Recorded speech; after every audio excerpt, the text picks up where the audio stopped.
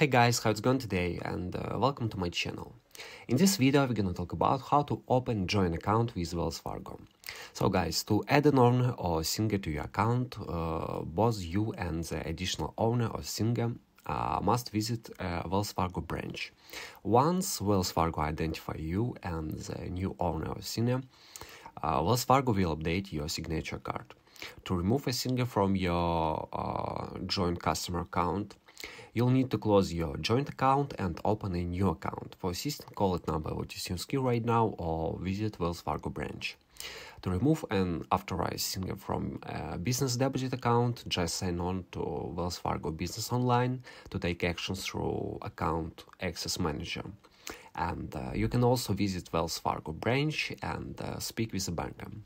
So guys, that's it, and if you have some questions, feel free to write them in the comments. Thanks for watching guys, and see you in the next videos.